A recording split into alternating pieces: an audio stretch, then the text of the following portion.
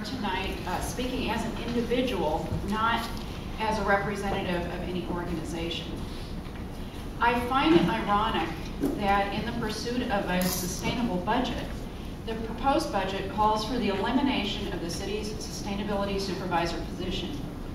Sustainability is about more than environmental protection. It is also about meeting social needs and economic needs.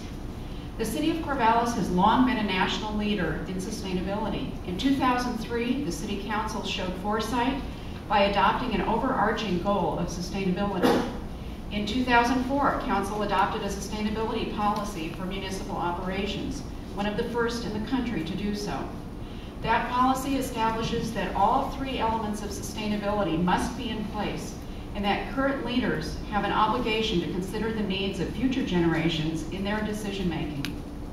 By 2005, reducing waste, saving energy, and other sustainability initiatives resulted in significant cost savings, so the city formed a sustainability steering committee that has included the city manager and all department directors to encourage even further savings.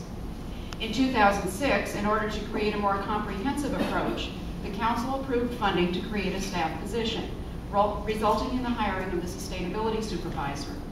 During the past 5.5 years, the sustainability supervisor has used a triple bottom line, environmental, social, and economic framework to help each department develop sustainability goals and plans, and has been working closely with a core team of employees from each department to develop an operational model of sustainability.